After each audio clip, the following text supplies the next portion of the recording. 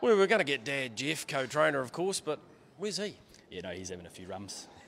And why wouldn't he after that performance? Congratulations to you both, because this is a beautiful plan laid out for the Falcon to win the inaugural Hydroflow Country Cups final. Yeah, no, been laid out for a while.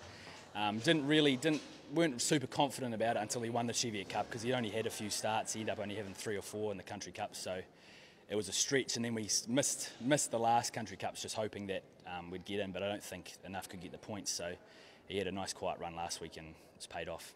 What about GD O'Reilly?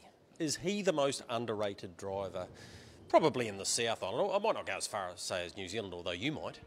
Yeah, no, he's been good to us. He does everything for us. He comes to trials when we have 1 in or 2 in, and travels a long distance. And it's great that we can have him on all the time, because he gets to know the horse. And like, this horse is quite quirky at the start, and he gets him away awesome. Same as Laver, he gets him away. He misses all the time, but Jared gets him away when it matters. So no, he's very special to us. All right, sitting 3 back on the fence, a couple of the big guns in front of you, but he was just simply outstayed them, really. Yeah, they'd outstayed them. He wouldn't outsprint a lot of horses, and Maiden would probably outsprint him, but outstay, I think he can go quite a far way as long as the pace is hot and he's got half a run.